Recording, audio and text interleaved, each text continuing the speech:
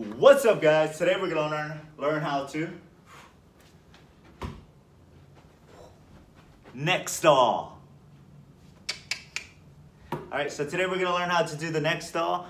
I had my camera view go a little lower so I can show you my form. I'm self-taught, so this is the way I did it. It's a good move for your football freestyle or your basketball freestyle, okay? So what you wanna do is, what I like to do, just imagine your back.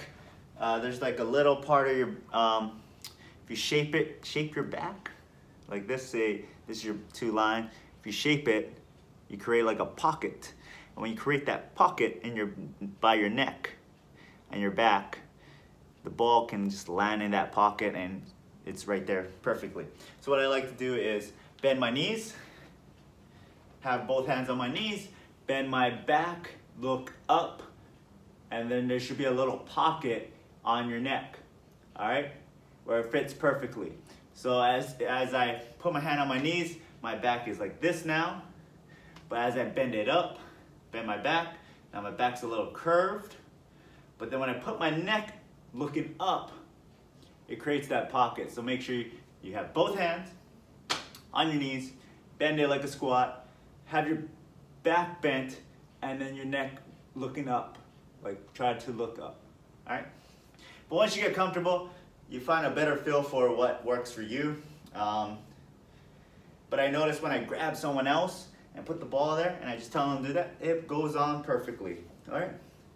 So I don't need this hat. Here we go. So what you want to do is grab the ball, use two hands, and just throw it up and get into that position, all right? If you're having a hard time with that, what you can do is have two hands, and then go down, get a good feel, let it go, put your hand. All right? Again, so work on first step, you should just work on holding the ball with two hands.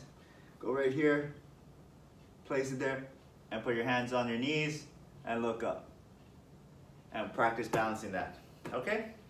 And once you get good at it, you can just throw it up and catch it. Get into that position and catch it. All right. Then when you get a little, you can do other types of variations. So that's pretty much the basic. Just find that good feel. It takes time to practice. I don't think it's that hard, but you just have to just practice. It's not that hard.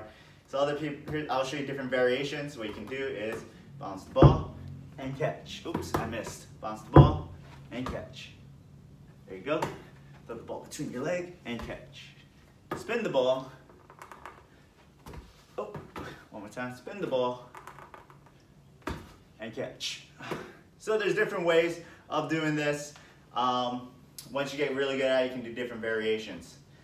So that's pretty much it. And football freestyle, some people do this. I'm not very good at it, but they let it roll, hit it off their head, and then catch it on their neck. I'm not good at that. I don't want to break anything, so you guys can try that out too. Also, you can just, on your basketball freestyle, you can roll it and try to catch it behind your neck by rolling it.